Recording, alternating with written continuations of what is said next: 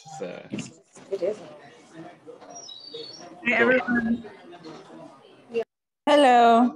Hey guys. Hey folks. Hi. Hello guys. Hello. Hello. We got a few people still streaming in here. It looks like, yeah, we've got a good amount of attendance today. Very excited about today's chat. It's one of my favorite topics. Well, people coming in thick and fast. So it's just give it another minute or two for people to walk in. But yeah, as we all know, today's talk is about retention. We're about halfway through the running quality experiments portion of this program. So we're doing pretty well. I think last week's presentation of everyone's experiments, or at least one experiment that they're running, was a good sign that we're on the right track. I really enjoyed some of the experiments on the way there. And had a little catch up with the mentors as well on the same day, and they're also feeling really positive about where things are moving. So just generally want to say thank you to everyone for making the effort to get this far in the program. Now, for the most part, one thing I noticed about our experiments is that we're really focused on top of funnel stuff. We're doing a lot of acquisition and activation type stuff, which isn't bad. It's really great. I mean, always good to pull the top of the funnel early on in the days. But moving further down the funnel, I just wanted to maybe introduce some ideas about what we could do to retain our customers a little bit better. There is no one better positioned to help us out with that than Rahi Jain over here.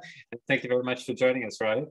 Yeah, hi guys. So great. Now Rahi is just like the rest of us. He's a self-made entrepreneur, something of a serial entrepreneur, if I can say.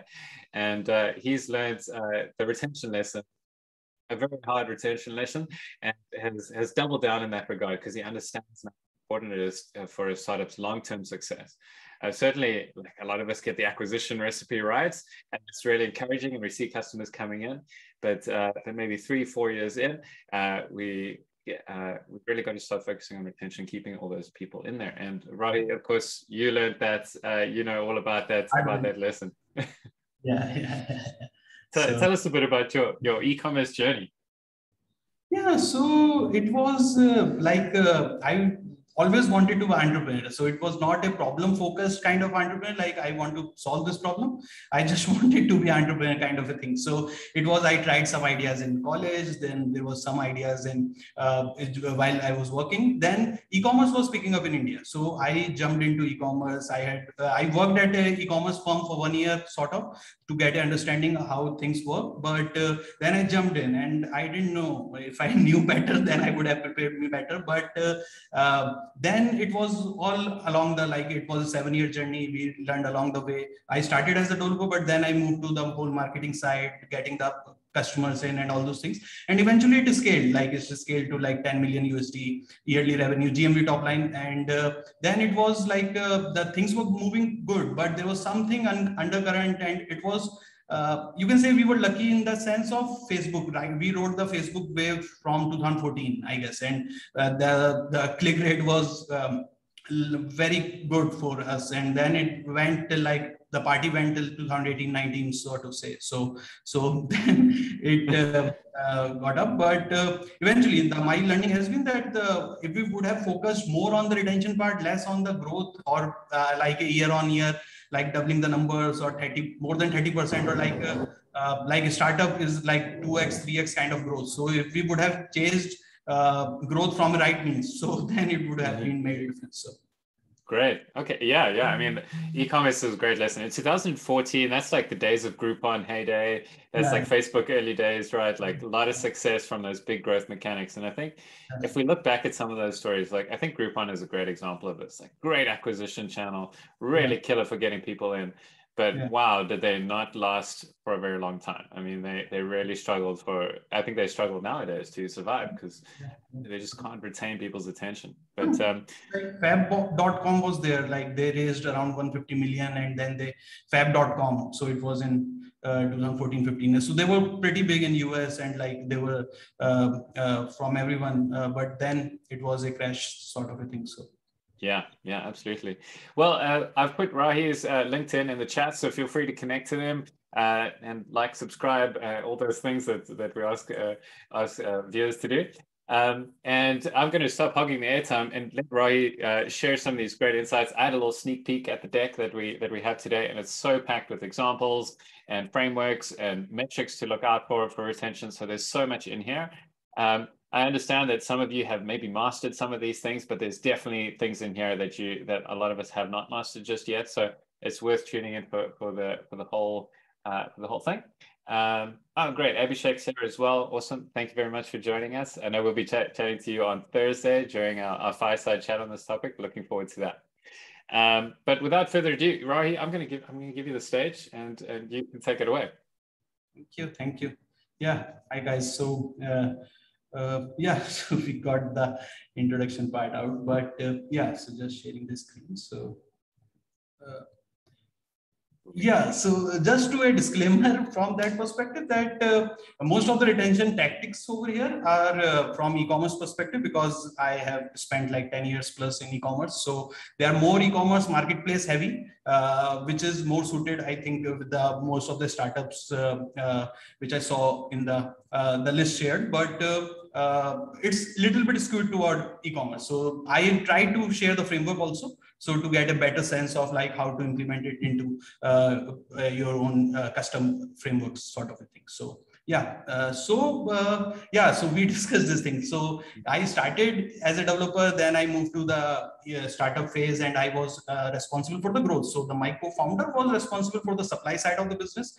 I was responsible for the product marketing tech and like a growth side of the, or the demand side of the business. So then it worked.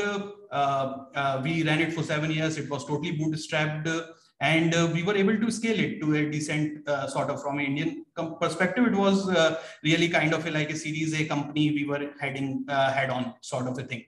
And then it went crashed, and there is a reason for that. Then I worked as a group, and then I'm running since 2020 this as a, because I figured that this is the main problem to attack for next 20 years or 30 years, sort of like from my expertise perspective. So yeah, so from 2017 perspective, so these were the numbers. Like we were doing 10 million. It was like a team of around 90 people. We had like, because it was a marketplace, so we had around like 5K sellers on board, and it was totally bootstrap. So we had some venture interest, but we wanted to keep it bootstrap and those things. So we keep on, because we were able to move the cash flow cycles.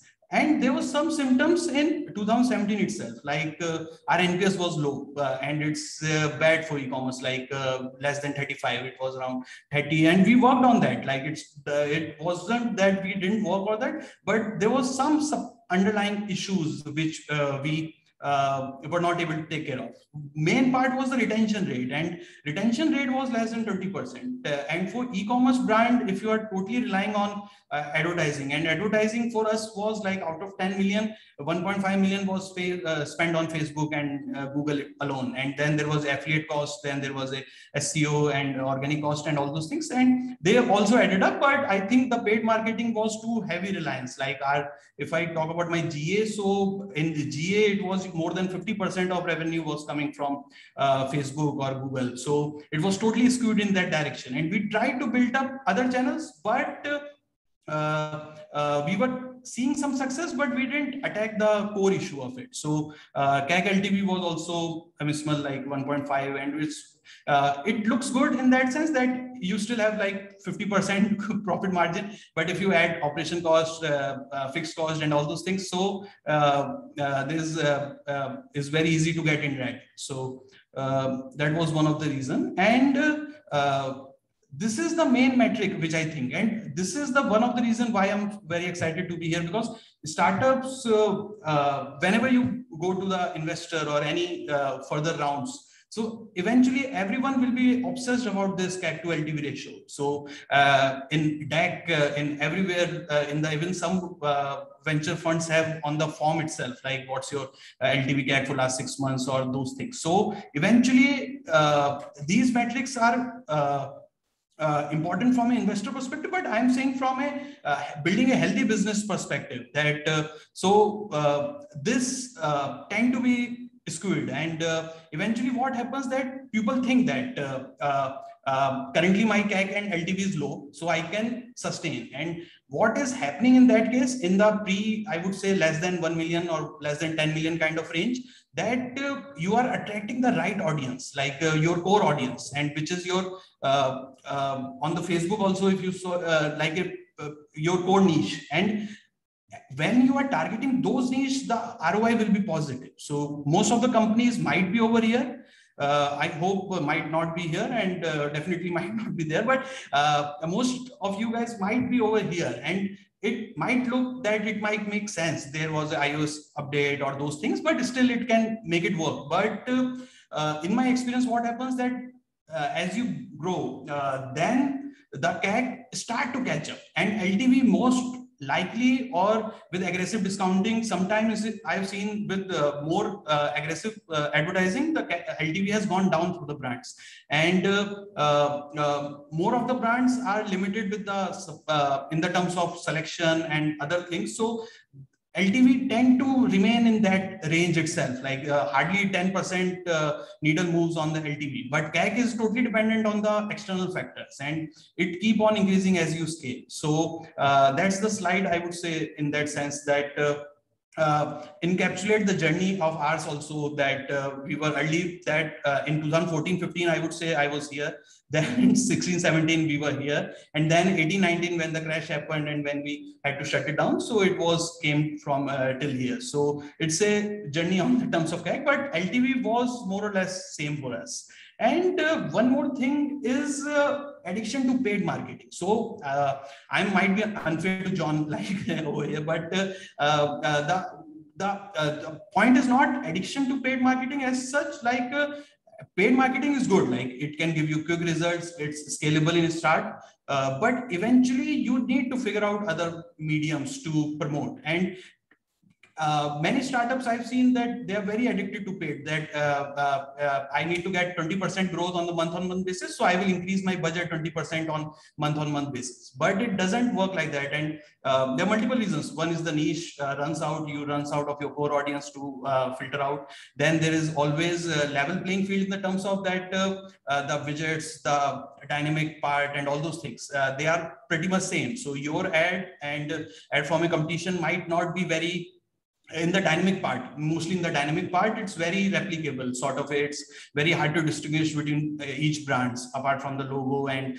these things. So then there is the iOS, and the upgrade impact also has been there for last 6 months or 1 year. But what I've seen that recently I saw one GA of one founder, and 85% of revenue was coming from Facebook and Google, and that's a very unhealthy place to be in, I would say. And they wanted to increase their budget on paid marketing. So that's ironical, but they wanted numbers to showcase, and they thought that I can increase my budget. Budget is not a concern if you can make it ROI positive or something like that. But eventually it was not an issue of the performance part might be the case. I'm not an expert over there, but what I meant was that at 85%, it's very high reliance on paid marketing, and you can't get 20% month on month, quarter on quarter growth by increasing budget on paid marketing.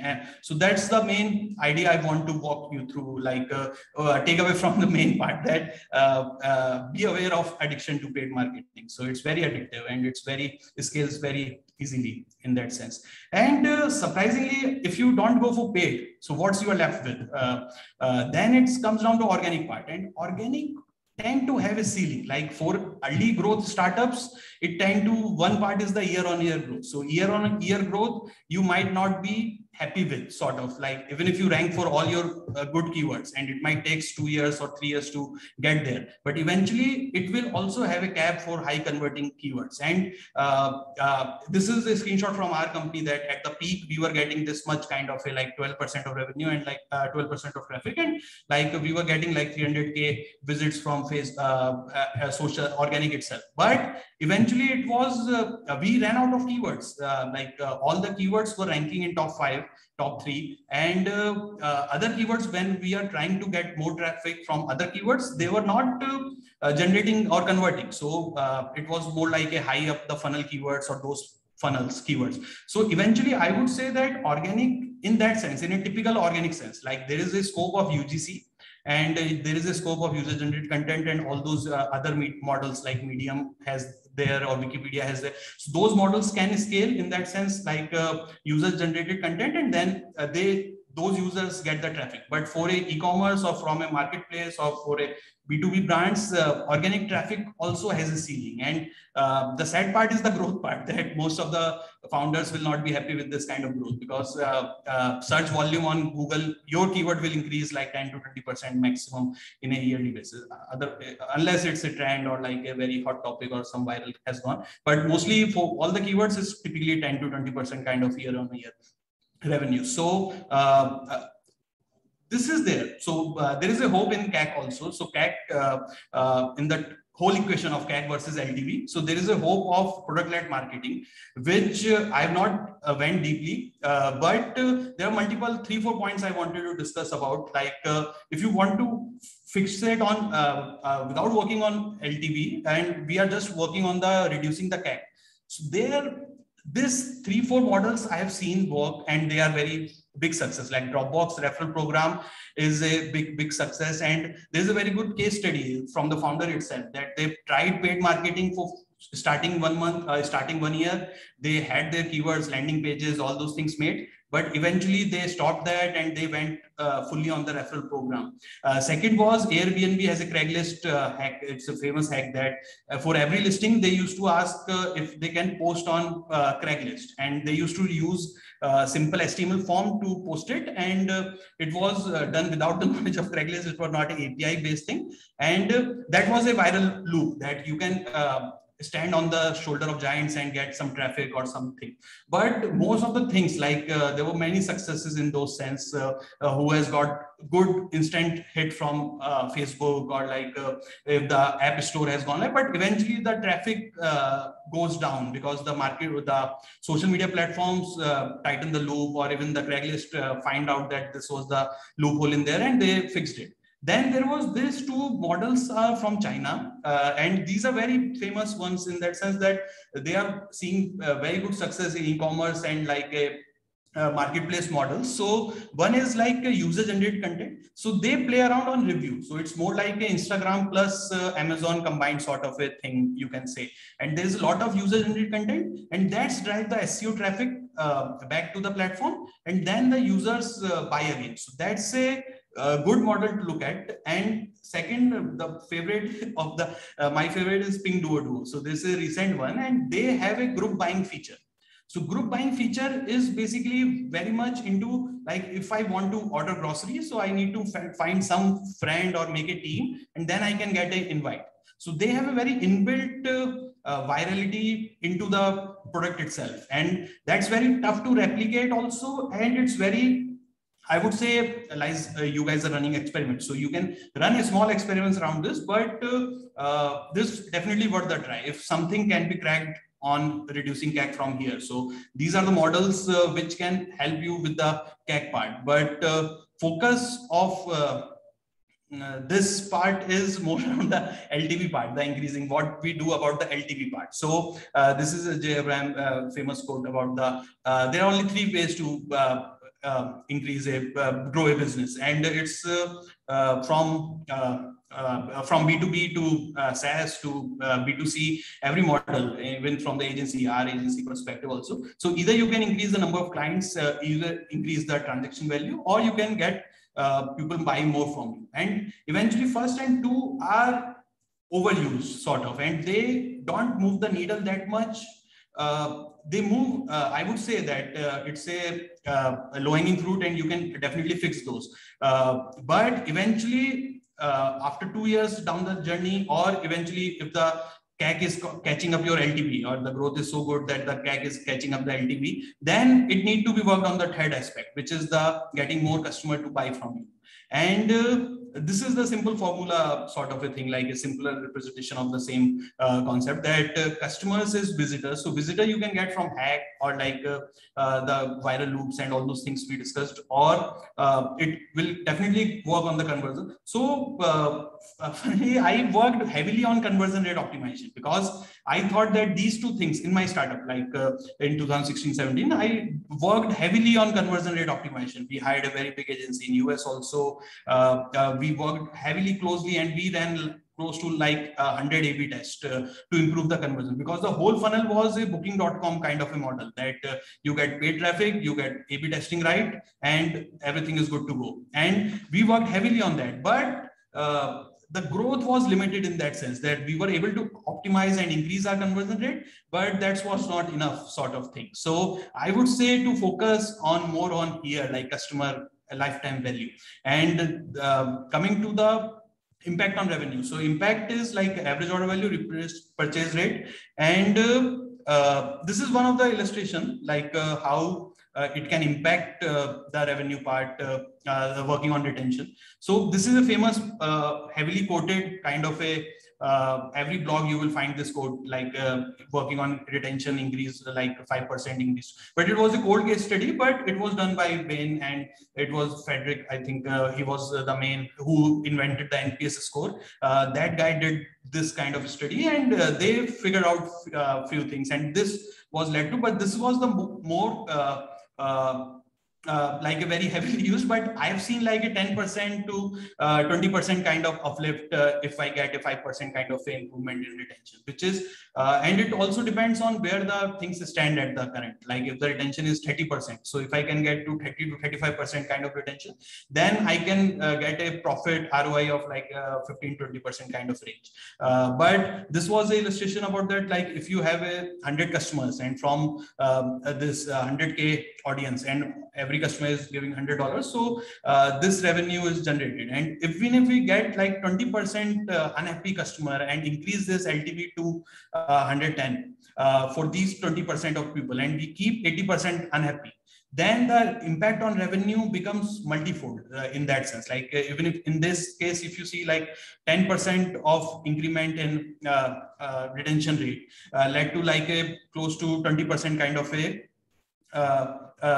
20 to 15% kind of a increment in the revenue. So that's the impact which retention can have. But it also depends on how much percentage these overall customers are there. So that was the point I was making. So coming to the main part, like, yeah, so benefit. So benefits are, so they are mainly from the study part. I wanted to, yeah, so we will just skip through. So they are easier to sell again. They spend more with each purchase. That's a interesting insight, that in which each purchase, so the first purchase might be for $100, the second purchase might become for the same customer $120, and eventually they keep on increasing their ticket size, like 27, 40, like with every card, you will get more out of that customer, and they might have you like shop again and again, and low cost to serve. So that's a very important part.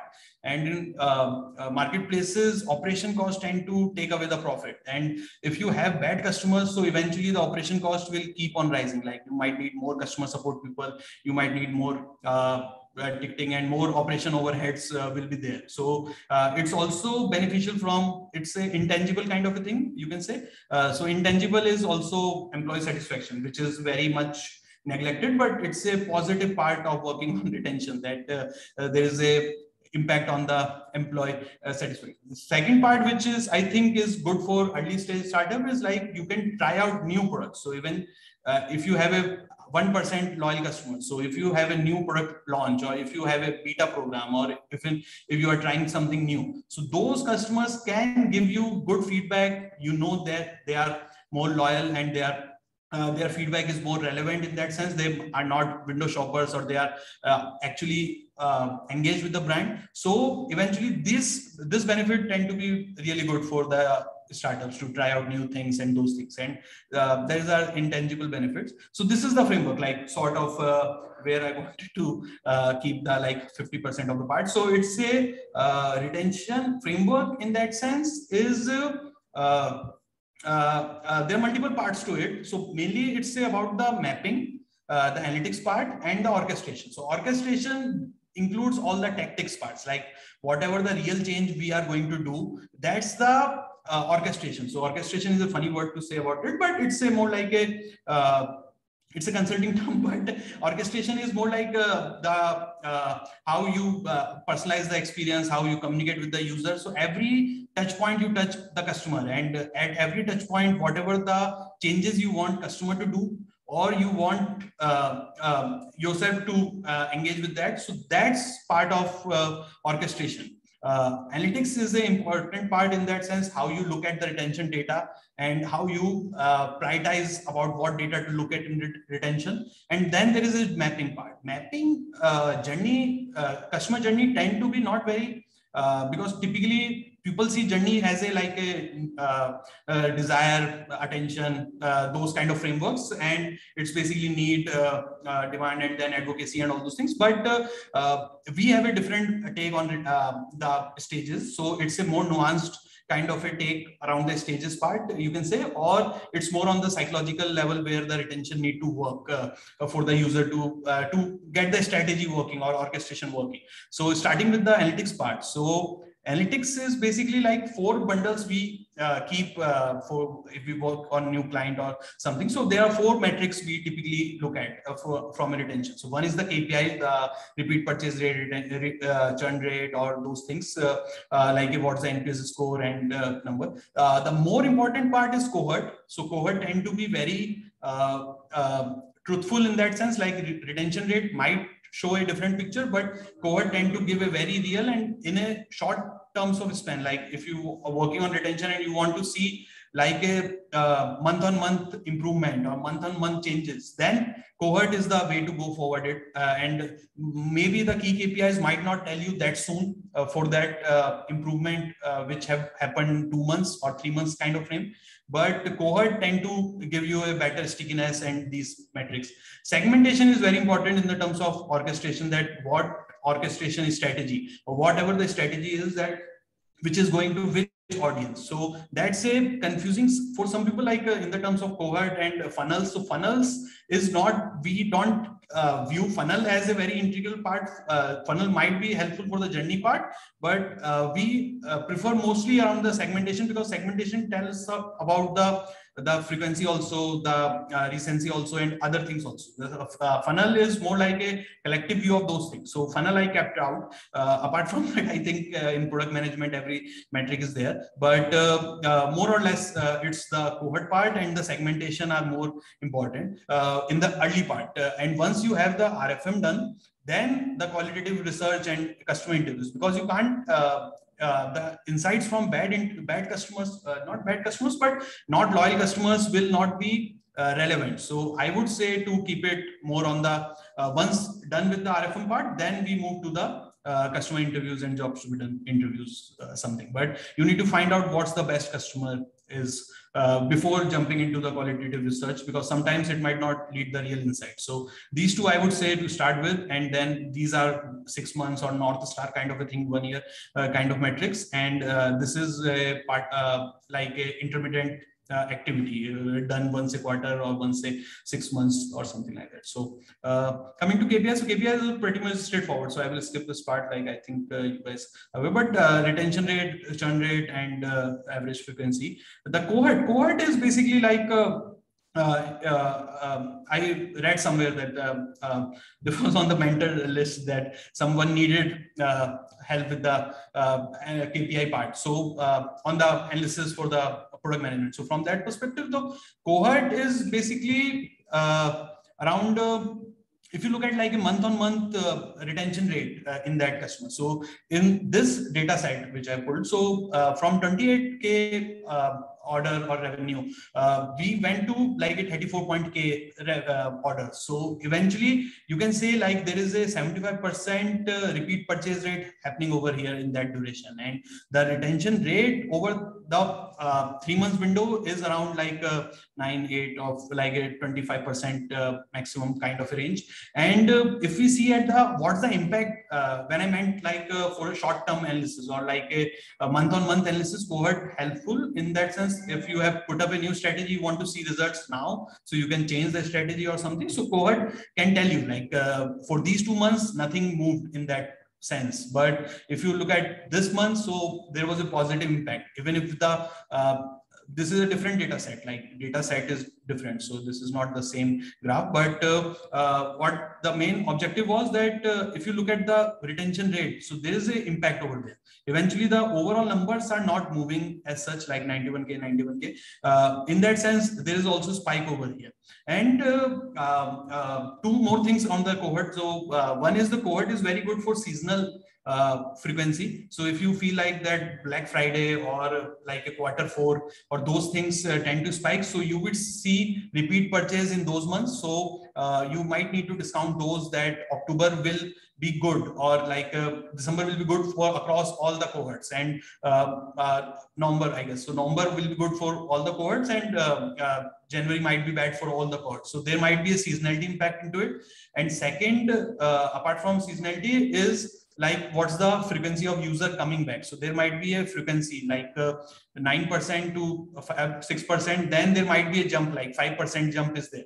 So eventually there is some increment after 6 months which is happening. So it need to be made differently. But these are the two main insights which comes from cohort, apart from this month-on-month analysis. Is one is the seasonality impact, and second is like, is there any spike in the terms of like our product is used every 6 months or every 3 months, there is a spike in need, or those kind of things. So those are two additional ways to look at cohort. So the favorite part or the main focus is segmentation. Segmentation, RFM tend to work really well for this. For other brands, like for lead gen or for some different business models, this can be, the monetary value can be changed to that.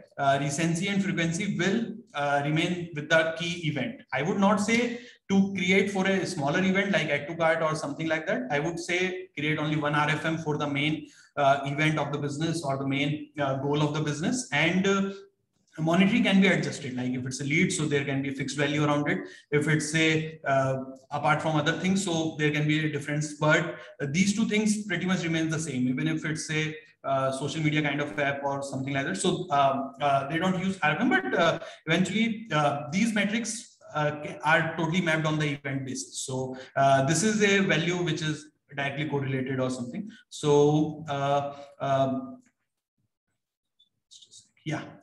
So basically how we look at the RFM part. So this is important as an analytics part, or also in terms of a strategic part. Like once you slice and dice your audience, then any strategy can come into the picture. Like you can't be running loyalty program for all users, or you can't be expecting subscription for used by all users, or even for the other strategy like cross-selling or like a win back, or if the customer have stopped purchasing from you, or those things. So eventually for us, like the sort of a retention part, so everything starts with RFM. Like we do first the RFM part, and then everything follows through. And once we have the bifurcation of user, that where the user stands in that sense, then it becomes easier. That the brand might not have much soulmates, or soulmates is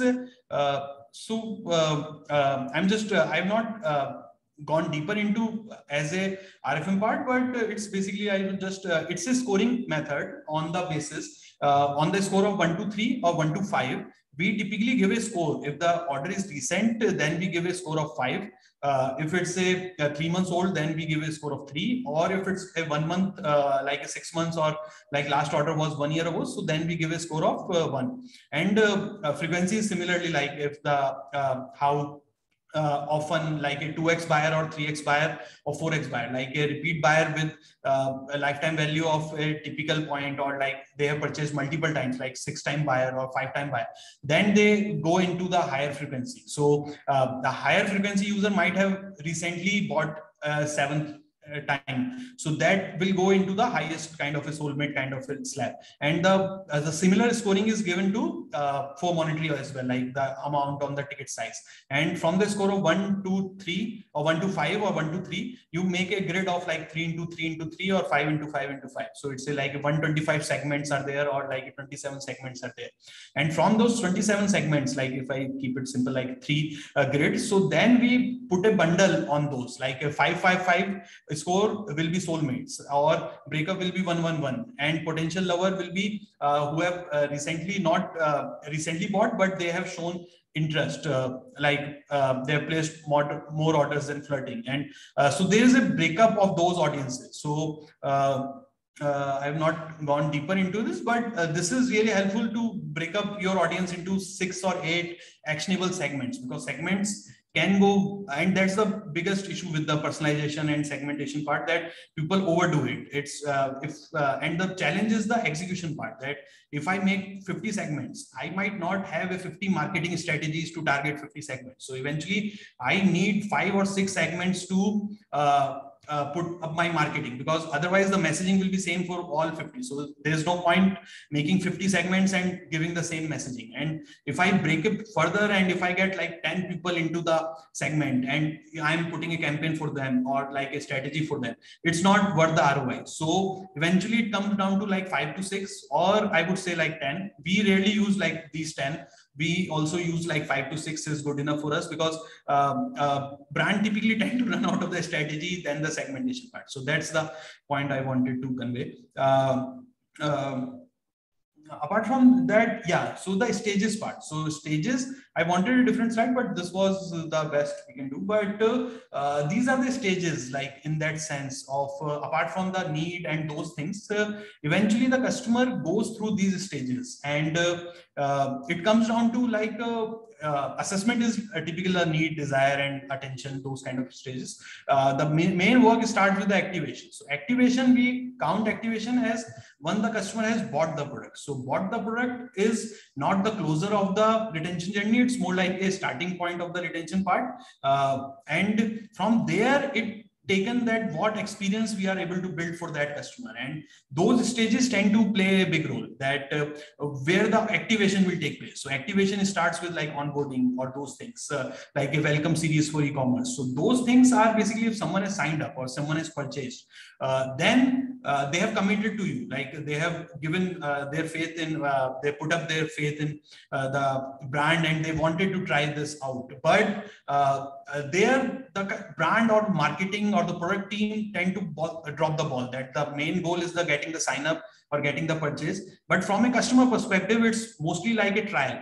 Like even if I purchase first order from some new website in e-commerce also, then also it's a trial, because instead of before referring, before becoming loyal and all those things, I'm just trying the first order, or I'm taking a trial, or I've just signed up on the website to see how the website looks, or if I'm making a deal, or if I'm putting my car, like I think from the car, I'm putting a car. So I'm just signing up for seeing how the process looks like, how the website looks like, so it's a first stage of activation. It's not the closer at the sign up has happened. So everything is, so the retention starts from activation. Then we go for affirmation. So affirmation is a buyer's remorse. Like every customer tend to have a window of buyer's remorse. Like even if you sign up or you take a trial, you leave it after 1 hour of playing around. So there is a buyer's remorse. And even if you, after shopping, after placing order, you feel like adrenaline rush, and then there is a buyer's remorse which comes into, and it's a psychological phenomena. So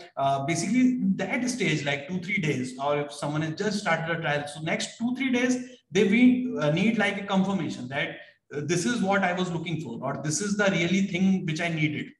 So even if you get an impulse buying, then also the affirmation is more like affirming the decision that I made the right decision. And sometimes buying is a very social, like you need to tell your wife about it. You need to, maybe from an employee, there's an employee involved, there's a team which eventually be going to work on that tool, or you bought this product for something, or even for a car, like a showcase, or there's a public social element to it. So you want affirmation that I made the right deal, I was not taken for granted, or I was not taken for the right. So affirmation is a big important part which need to be worked, and it can be worked from the marketing part and the product part. Assimilation is when they are learning the tool, they are fine with the tool. Accumulation is basically when they really see the value of the tool. Like I bought this product, so eventually for a cosmetic, it might be like after 15 days of delivery. they are seeing some improvement or they are seeing some benefit of it. For a product or for an apparel, it might be like I have finally used it in a public, or like I have went out with this dress and I got compliments. So that's the when they really see the value. So the value is not sometimes brands ask for review just after the delivery. So eventually you need to give this time to see you let user to see the value of it. Otherwise, he might not be able to right judge. And even for the ERP or like a B2B kind of a setup, it might be like a 6 months or 3 months kind of ERP setup, and then they might able to see the value of the product. But eventually, when the initial payment or initial transaction activation happened, or when they book the trial, when they see the value, that's the real impact where the retention start taking place. And then the admission and this and assimilation. Assimilation. So they are comfortable with the product. So I was talking about mainly the seeing the value part of it. Like they have started using and then they are seeing the value of it. So value part is very important in the terms of value realization. We call it in the terms of strategy, that we need to make customers see the value. So sometimes customer might not see the value upfront. So it's the goal of the brand to make the to get the value seen by the customer, maybe through dashboards, maybe through ranking. So I will just showcase that. And assimilation is they are comfortable, they're part of the community, they are part of this. Adoption is basically when they start becoming like a loyal kind of a user, and they are actively using it like day in day out, maybe from a subscription basis also, and they are fully they are into the part of their lifestyle. So this is very tough to like a moat can be created at this stage, like when they are fully adopted into the brand. So loyalty program, subscription program, they need to target this kind of users who have adopted or they are willing from assimilation to adoption kind of range. And advocacy is once the customer is happy with himself, then only he will put his reputation behind it and then put it forward. Otherwise, people ask for referrals very early into the model, and referral is typically not the top of the funnel. It's more like if the customer is not satisfied, he will not invite his friends, or he will not put it up his reputation on it, or he will not do it about it. So it's advocacy comes last into the picture, and it's a best part about the retention part, but it's I would say not the first strategy to work on. It's basically you need to pass the user through all these stages, and then it can come down to advocacy, and where the CAC reduction can come into the picture. But advocacy need to work with the strong retention. So if you have a weak retention and then you launch a loyalty program or a referral program or like a giveaway contest, so they might not be that much involved in that, like in the terms of actively advocating the brand. So so this is how it eventually work out, like in the terms of once you have this. So orchestration can be around the communication part. It can be life cycle, emails, SMS, on-site, loyalty, referral. It can be part of the product. It can be part of this part. And I've left 3-4 things, but it can be like a customer support can also be part of it. Delivery can also part of it. So it can be a complete journey. Orchestration doesn't need to be from a product or marketing perspective, but I kept it mostly through that. But and my background is also that, so I am more comfortable in that. But it's cover the whole operation part, like from a operation team, customer support team, and other department can also come into this. But from this is a broad categorization of how the orchestration fit into each other. The optimization is also there. So and this is like an automation framework. So this I kept it like this is not this is from an agency. Our agency do this kind of work, but it's basically what I wanted to convey was that this is a journey about the potential customer, and these are the touch points, like a communication perspective. So this is mainly from a product communication perspective, and what layer we can put on the communication part. So it can be like in the starting part, you need to welcome and these things, then the abandon and first purchase review, then replenishment, repeat, loyalty, referral, VIP. So this goes in that sequence, and then it goes to like the churning customers, like a reselection or reactivation or like a win back kind of a sequence. So this is a complete like a simplistic view of that, but the goal is that the journey eventually stages are the same. Eventually on the post purchase, we will take care of the buyer's remorse. In the upselling, cross selling, we might look for those things, and replenishment, review, referral. So those things comes as a part of extension of that framework. So I would say to focus on this framework more while thinking about the ideas and seeing how the strategy fits into each other, apart from looking at this. So this is a narrow view of that, this part. So now coming to the tactic part. So I'm running a little behind, but yeah. So onboarding. So onboarding is in the starting phase. It's the basically applicable. I wanted to do for the startup in the, but I was not able to get it done. But it's basically like as we discussed, like activation is well, the once the customer is affirmation about sort of like a affirmation to activation, activation to affirmation kind of stage.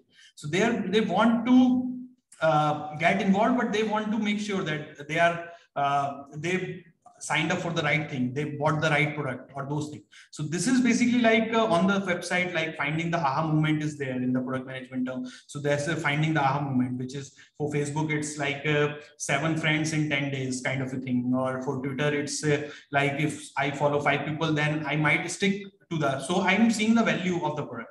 In e-commerce, it might be like if I sign up and then I start with the add to cart, or like I'm going on the about us or like a contact us, those pages where the history part and the USP, the benefit, and every startup has a very unique story. So that's make us different from the old businesses or those things. So there is a very strong why into it. There is a very strong need into it, the problem we are solving and those things. So those things need to come out to the customer, and they can be come out in the welcome series or those things. And customer onboarding, I kept it just from superhuman perspective. So superhuman does those things like these are examples sort of like this was the sequence from like how the journey looks like, maybe from a brand story, because I come from that marketing automation. So that's why I kept it. It's not, but it's a more like a sequence kind of thing, like how I walk user through every step of the brand. And I want to convey the story part. Also, I will convey the authority part. I will contain the content part. I might pile on the coupon part, because I eventually the revenue need to be there, but still the story part and these parts are important. Like there can be onboarding, which is very typical for the SaaS brands. And superhuman I wanted because they do manual onboarding. So eventually, if your LTV allows that, you can do manual onboarding also. So that's one of. So value realization sequence. So value realization sequence is mostly around the assimilation phase, which is more around the product marketing, SaaS, fintech kind of way, where we need to see, get the customer to see the value. So it might not with the product purchase, because product purchase, the value realization might be off-site kind of a thing. Like it might not be on the website, so you can't control the value realization, like compliment or like impact on the cosmetics or those things. But eventually the goal is to run some value realization. So there can be guides, how to guides help customer to succeed, things from customer, because he has already paid $100 or like a taken a product. So what we can do to make it like a get the most out of that $100, like for that purchase. So from that perspective, there's a how to guides, product update, new feature, and important use cases. So sometimes not from e-commerce perspective, but sometimes use cases for if someone else is seeing this kind of benefit. So other customers should also see those kind of benefits. So in that sense, like Grammarly I use, so Grammarly sends me like this kind of. So it's a value realization that I'm using for 104 weeks, and this is the word checked, and this is the alerts and all those things. So this is a value realization sequence where they are telling me again and again that you use it, and this is the metrics for the week or those things. And this is for a SaaS brand, like a tech brand. So this is the company I used to work, and they used to have that kind of a like a dashboard for kid growth and all those things. Fintech can have a like improvement on the product. There can be like a how many revenue run or how many benefits, or so any dashboard where user can see their journey, sort of like I joined this brand when I was here, and then I have came to this point. So what the journey I have taken, sort of like a growth kind of a thing. And then there is this thing. So this is only operational and customer support, because customer support plays an important role in customer retention. But this I feel, and startups tend to have a more issues around this, in the sense that operational communication is not very clear, and it's not very, the policies are still in building mode and those things. And it can be worked upon, like in that sense, you can provide more personalized service to the customer in the early days. But eventually, I would say for good retention, crystal clear communication, operational is more important. Like even if someone has bought something, or even if someone has taken up a trial, or like any like a car reselling product, or like a grocery, like a product, so they want to see every step, and they are involved in this because they want something is pending at your end, like from an operation perspective, like food need to be delivered or order need to be, so everything need to be showcased. And I am big, there's nothing too much, and customer want to see, we as a customer also, we want to see our money working. Like we want to see the value for money, and if I spend something, so I want to see it working, kind of a thing. So it's a very important to give a very transparent view. The best example is like Pizza Hut. They tell you everything about that. The order is placed, there's a preparation stage, then there is a baking stage, and these. So they doesn't need to tell you because it's a half an hour kind of order, and they have patented it, they have used it heavily. And FedEx is definitely there, but operational, I would say, around return policy, refund policy, even other policies also.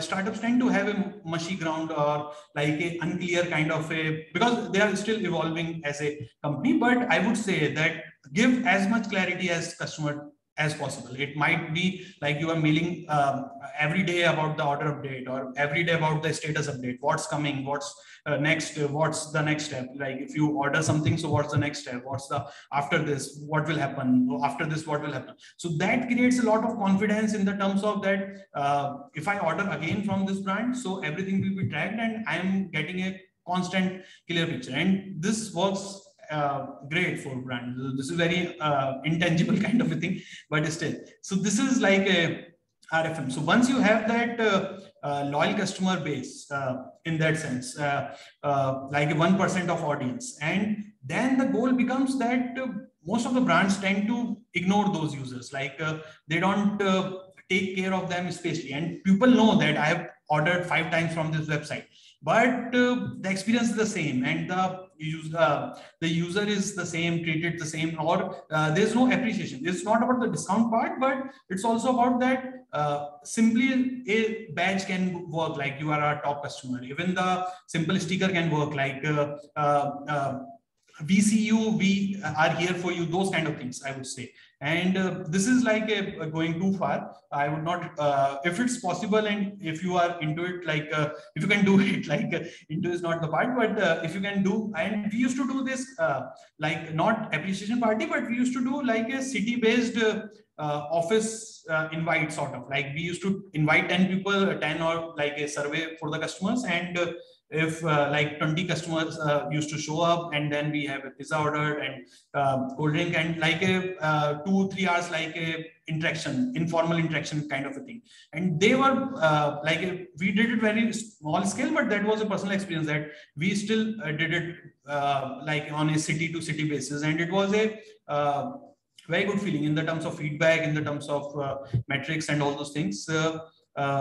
This is like yeah, so addiction to paid marketing, and like emphasis to that use paid marketing to get more loyal users. So the more the goal is that segment your this is very rarely used strategy, but this is basically you take your segment of your best loyal users and you put them back into Google, Facebook, and create look-alike similar audiences and all those, and you take it more from those. And eventually it's basically that you are cleaning the acquisition sort of a funnel. And you can also use paid marketing to target the repeat buyers. So this is a fallacy, like retargeting and retargeting tend to be like 7-day visitor or those kind of things. So those are not repeat buyers. I'm saying like repeat buyers, like after 30 days of purchase, there should be campaign just targeting those repeat buyer audiences, or like after 6 months of purchase, there should be a targeted campaign around those. So rarely I've seen like 10% to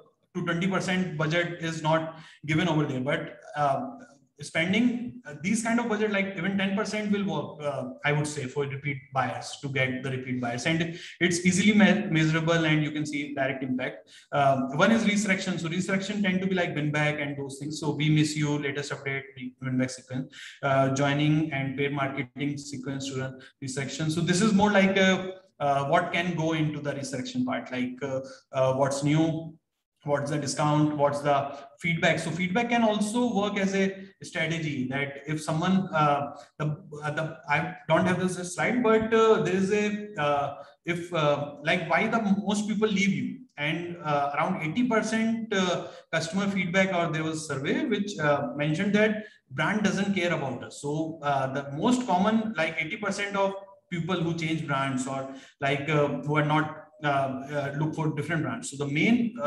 majority of the feedback has been that brand doesn't care about it. So that's comes the 1%, seeing the 1% kind of a strategy comes into the picture. And second, even asking for feedback, even I would say that work on the feedback, but even if you don't work on the feedback, asking the feedback tend to make customer feel special, like someone is there to listen to me. So if there is a grievance, or like there is some unsatisfaction, so he can communicate over there, and he will get a, like instead of going to app store, or like going to public review, he might be able to give you a good review, and if you give good feedback and if you work on it, so there's definitely, and it will be beneficial. And yeah, so yeah, personalized experience. So personalized experience is still similar to adoption range, like once they are actively on the website, then what can be personalization can run, and it covers mostly on the website kind of a thing. So it's basically like what kind of recommendations you can give for the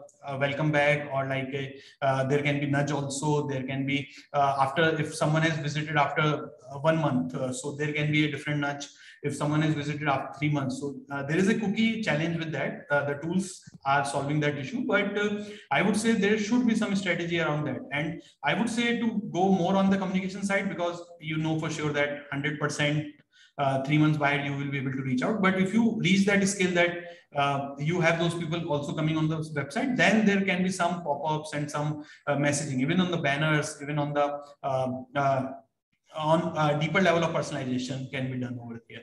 Cool. And let's just in the interest of time, right, I mean, these are some great tips and great retention examples, and I think like all of us can take one of these and run an experiment on them already. I think these are some excellent examples, and this deck's going to be available to everyone, so you can get these examples later. Don't worry too much, but in the interest of keeping it Swiss, just wanted to quickly have Yuji post the link for the webinar feedback thing, if you don't mind, and if you guys can jump into that. And yeah, these tactics are always going to be available for you. I got a lot of notes out of that. I got 2 pages of notes straight out of your talk, and I'm super grateful, Rahi, for your talk.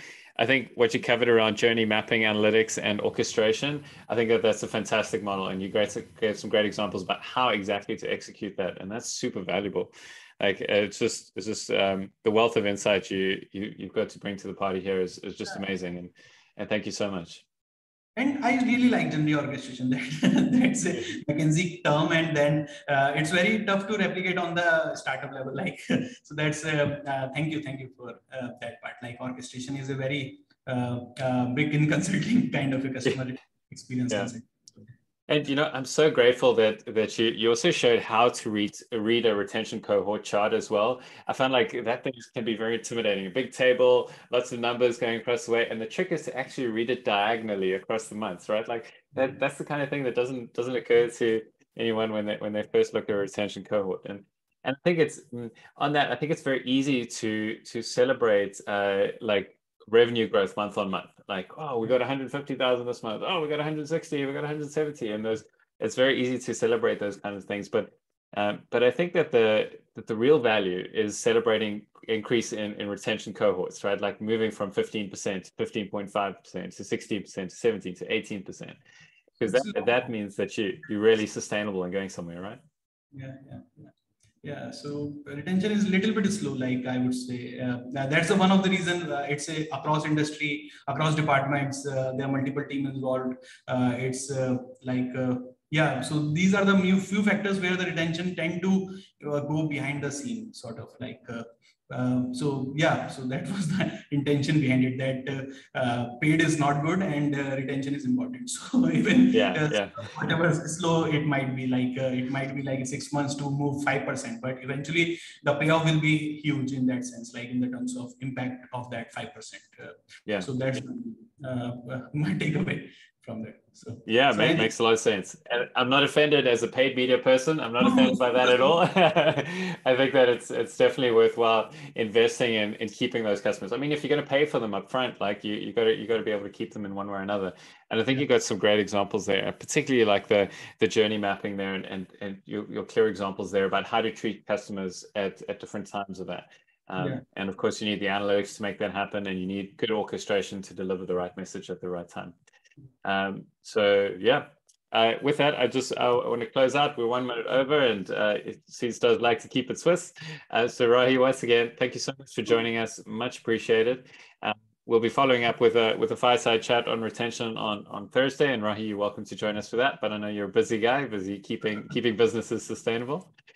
So thank you once again. Thank you for the opportunity. So really, thank you.